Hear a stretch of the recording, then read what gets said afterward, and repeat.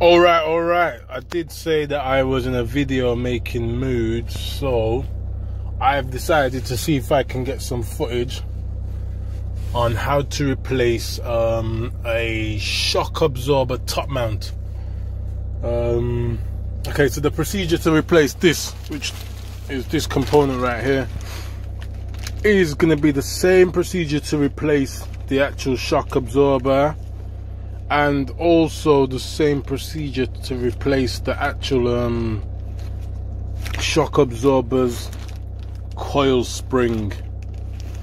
Like, basically you're gonna need to remove the shock absorber for all three jobs. So like I say, shock absorber, you remove that, you remove the top mount, then you'll take off the spring. Obviously you'll need to compress it before you remove the top mount. Compress it and make sure it's safe and secure, otherwise that spring is under high tension with the top mount on it. And if you try to remove the fastener, which is usually a bolt that sits just there above that washer, yeah, that can be like a bomb that can just ping, and it can go anywhere. People have lost their faces with such when they get it wrong, but that will never ever happen to you or me. Now I'm still here. I forgot to mention what vehicle this is. Obviously it'll be in the title, but it is a Vauxhall Combi, and it's a 64 plate, which I think is 2014, 2015, whatever. And it's a 1.6 litre CDTI. And this is what the steering wheel looks like. So alright, cool, let's get it cracking.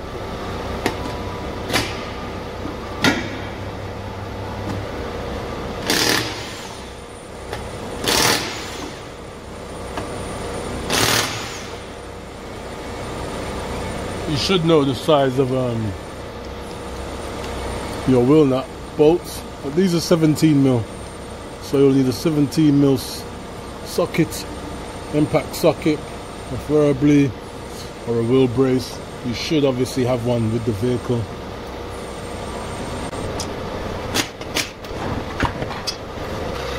Taking long. So there's your shock absorber. That's this component right here.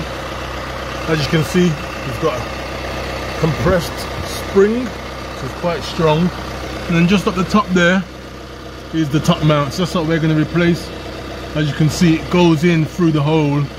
I think that's the bulkhead. I was calling it the bulkhead earlier. So right now you can see that stud there, can't you?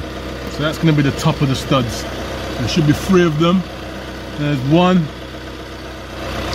and there's the second one, and the third one's going to be around there somewhere. So it goes in through the holes, and then it bolts to the top of what I've been calling the bulkhead.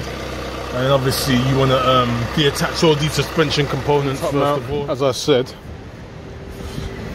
it comes through that little hole there in the bulk, and then you're going to meet it here just underneath, so it's basically here. We're going to have to access it, so this is obviously part of the video. It's going to be part of your requirements. So we're going to remove this. So that's just a little clip, little attachment. Do you want to get that out of the way?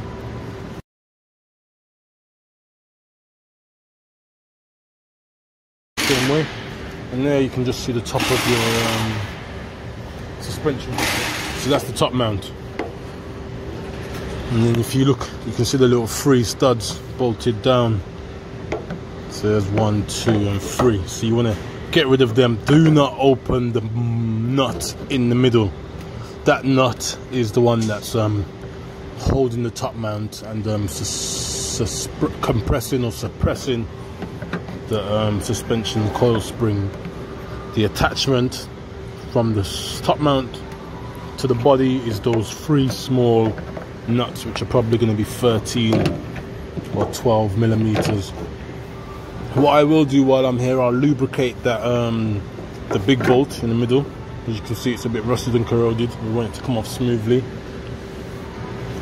I may remove this a little further just to get better access with the impact, but otherwise you can access it through that little gap in the cover. So I'll do that, and I'll go up and I'll run you through that, and I'll get started. Some light.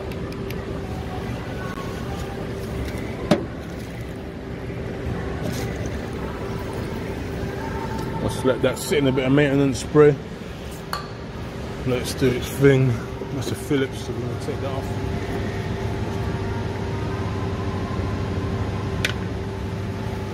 Let's see how long it lasts.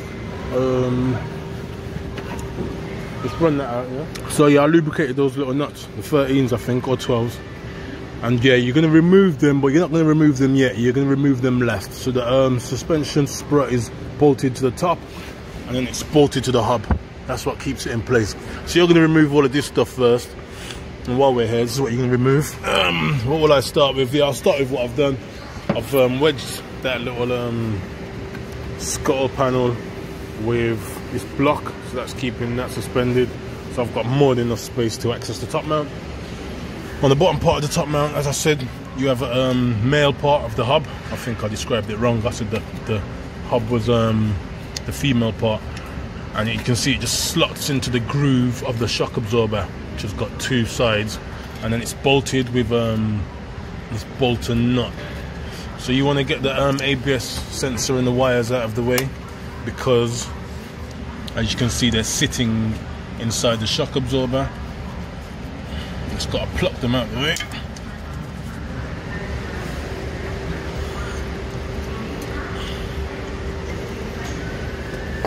Man, spray makes everything easier. Otherwise, yeah, they're just little grooves in it. They're just grooves, and they just sit in the groove of the shock absorber. Get them out of the way. Sometimes I'd even pluck this one out, just because it gives the hub more room, because the hub's going to basically come towards us. Once we release these bolts and everything else, the hub's going to be sitting on its own like that. So we're just going to remove these cables so there's no tension. We're going to have to remove the drop link. You've got the stabilizer bar, as you can see, it also bolts the shock absorber.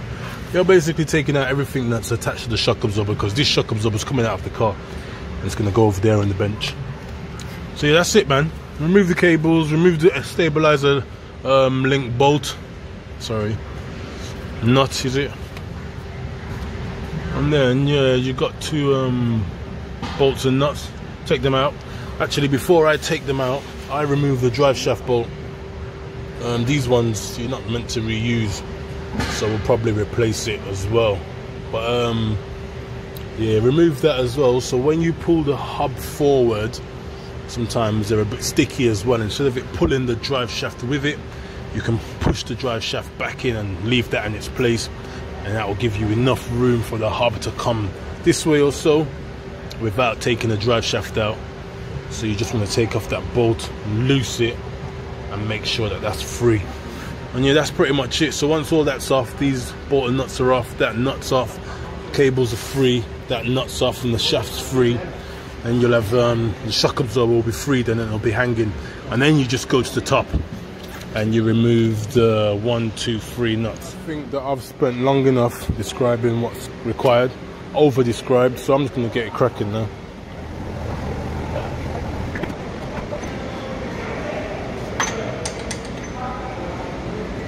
See, on a 36mm socket, similar to this, it needs to be narrow in the front, otherwise it won't fit in the hole. Just take off the drive shaft bolt.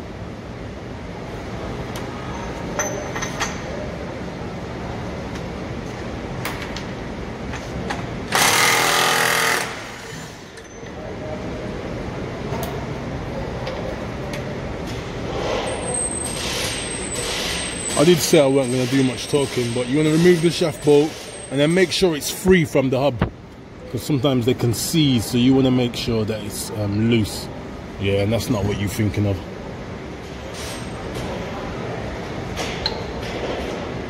Try that. That's free. That's all you need. You don't need to take it out totally. Just make sure it's free in the hub.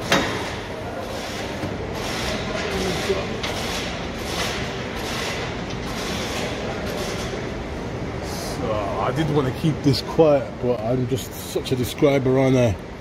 Alright, go on. So the 16mm socket or 16mm nut is on the drop link, and I think the 2 nuts that go into the hub are 18mm.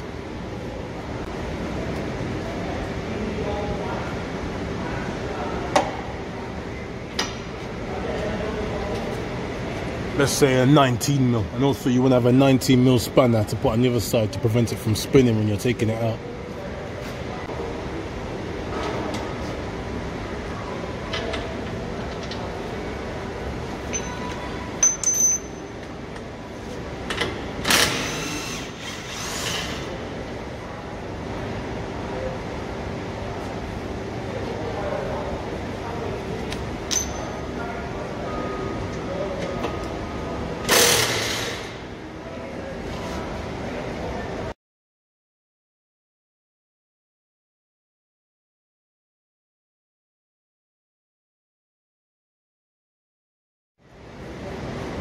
Alright, I can see there's one component that I forgot to tell you to remove, although I did tell you on the Peugeot.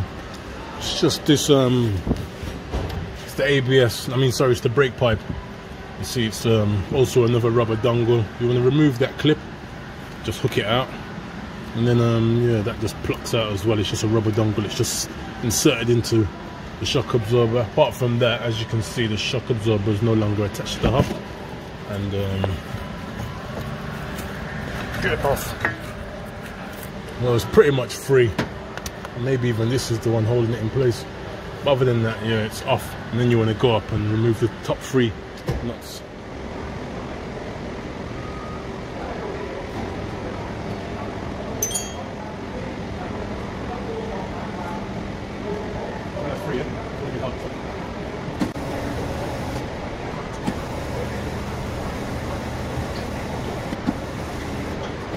Can you see me? Excellent, you can. So what I'm going to do next, I'm going to access the 3 nuts on the top.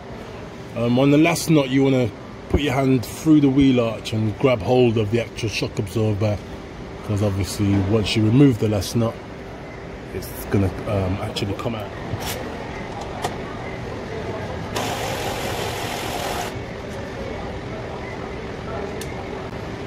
Listen man, I can't stress how important it is for you to know that these are the nuts that you're taking off. So altogether, from the top you should see 4 nuts. 1 big one in the middle, 3 little ones on the outside. Remove the 3 on the outside, don't touch the big one in the middle.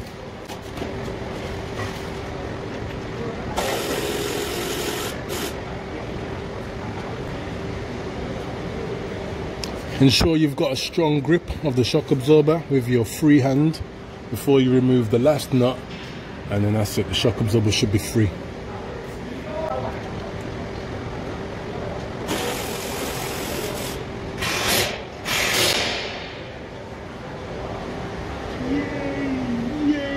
Alright, go on.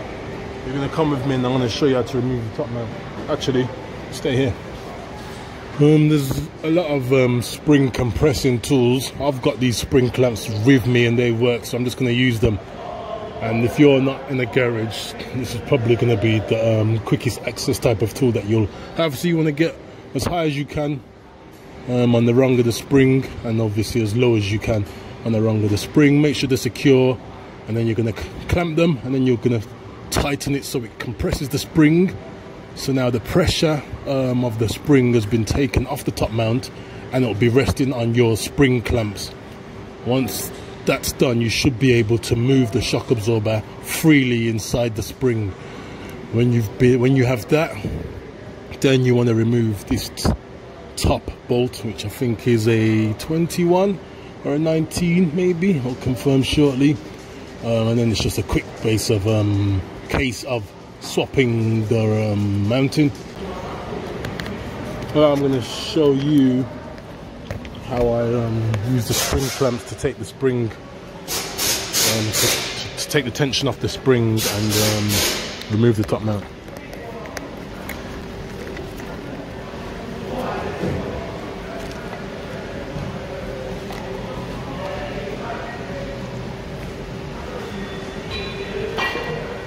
I'm going to go and mark where I took off this thing quickly.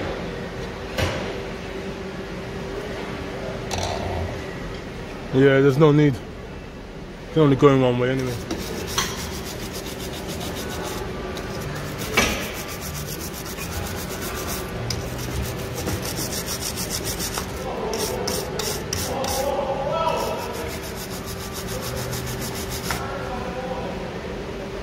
You should use eye protection for things like this.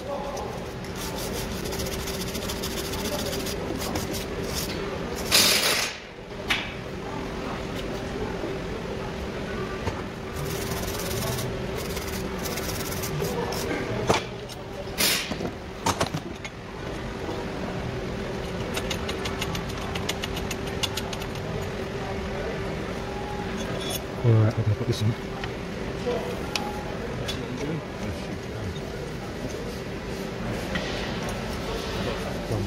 One on this side here. And so this, so they should squeeze the spring. I need a 1/2 inch extension or so to tighten these, or I think it's a 19 or 21 or so. No, maybe 19. Oh, sorry, 19.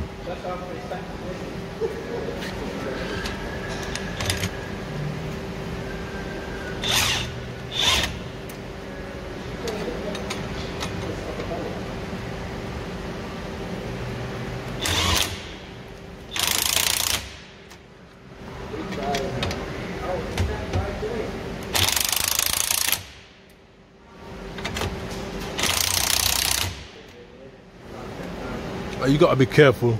A lot of people are scared of these, but you can see that the hooks of the clamp are well secured under the spring. It's not going to do anything. So I'm just going to release the tension a bit more till the spring and the top mount are free from each other.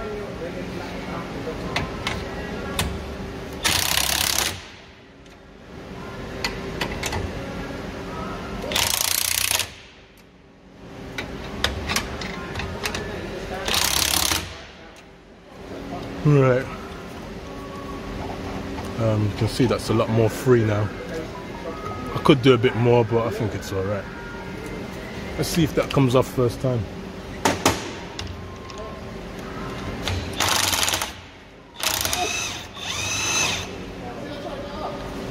Yeah, it's spinning.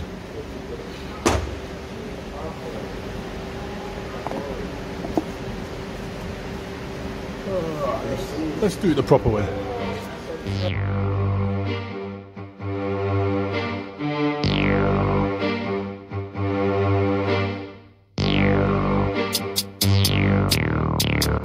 Rise to the occasion, look at yourself and say you're strong. No one can stop you, oh yeah. Rise to the occasion, go ahead, you know you're strong. No one can stop you. You get the idea. This is pants and it's too high. Like I set it up wrong for myself, but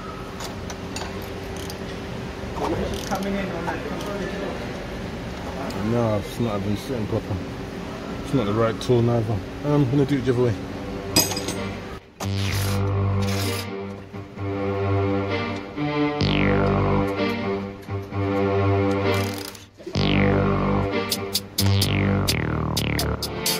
Rise to the occasion, look at yourself and say you're strong. No one can stop you. Yeah, that's pretty much it. I went and took it off the not recommended way. Like I said, you can do it like that if you're flinging the old shock away, because what I've done, I could show you actually. Yeah, I'll probably show you. So you can do it like that, which I've just used.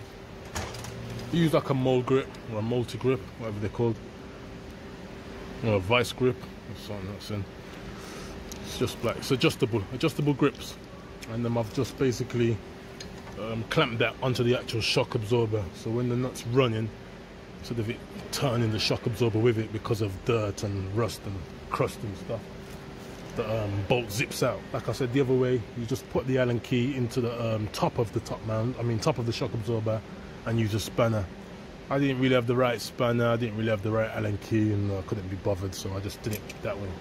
But yeah, that's the result. And that's how the top mount comes off. If you were then going to replace the spring, I'll show you.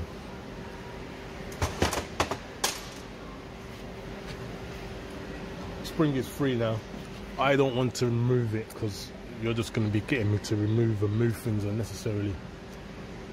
But if you were replacing the spring, yeah, it's off, as you can see. There's nothing holding it. The only thing that holds it is the top mount and the bolt. So you pull the spring off, you'll release these anti-clockwise either side, slowly, like not slowly, but like one by one, slightly that side, slightly the other side, slightly the other side, slightly the other side, until they're off. And then you'll have to get the new spring, and you'll compress it the same way that this one is, as much as you can, and then slap it back on, reversive removal. Now if you was getting rid of the shock absorber, you're replacing the shock absorber, you'll take off the top mount, you'll take off the spring, you'll take off the rubber foam support and then you'll just put it all back onto the new shock absorber. So next is removal. So if you've got this thing, yours.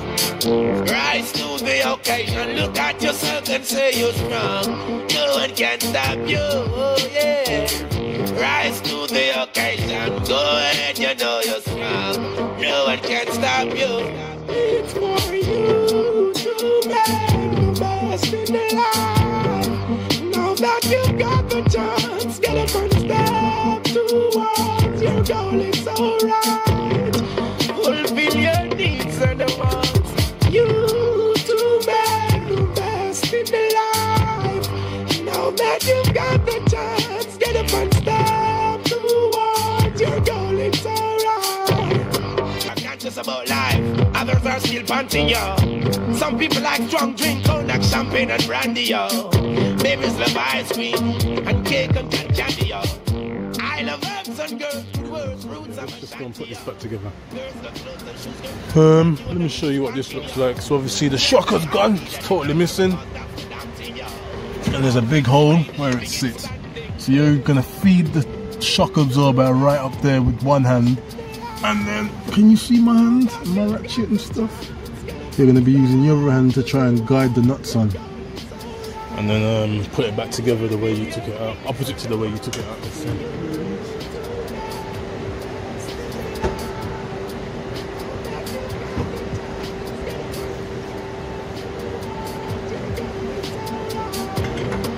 Fulfill your needs and wants. You've got the clearance, that's the reference. Perseverance for the utmost best should be your preference.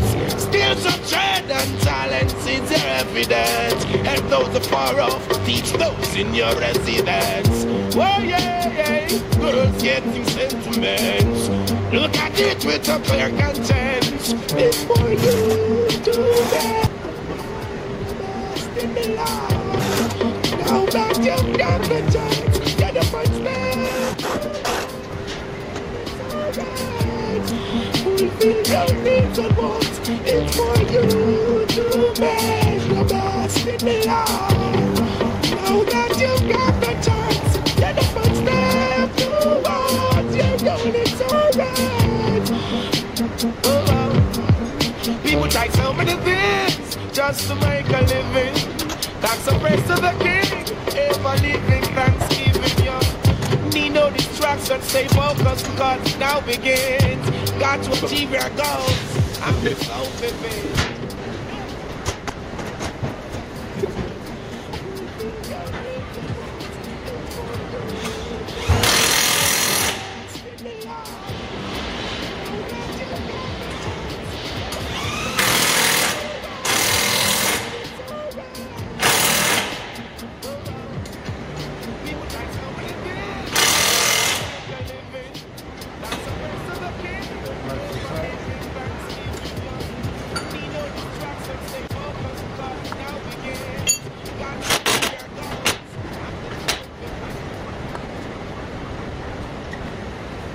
Pretty much it, man. Replace the drive shaft bolt.